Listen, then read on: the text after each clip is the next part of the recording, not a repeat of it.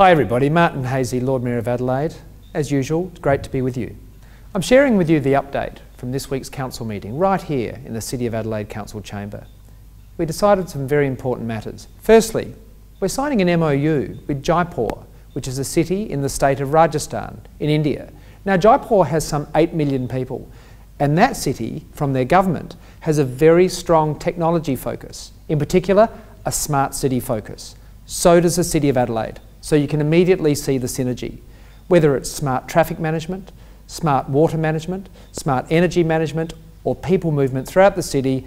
Data and smart city tools are very important to both of our cities, so we're signing an MOU to collaborate. Secondly, inclusive play opportunities.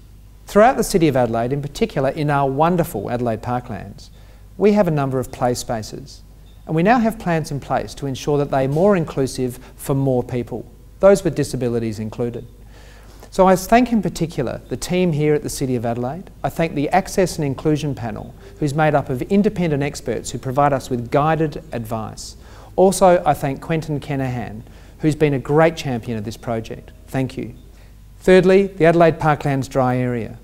Also this week in the City of Adelaide Council chamber, the members voted to extend the dry area throughout the parklands in the City of Adelaide, which effectively means from 8 p.m. to 11 a.m. the next day, every day of the week, that there's a dry zone throughout the parklands.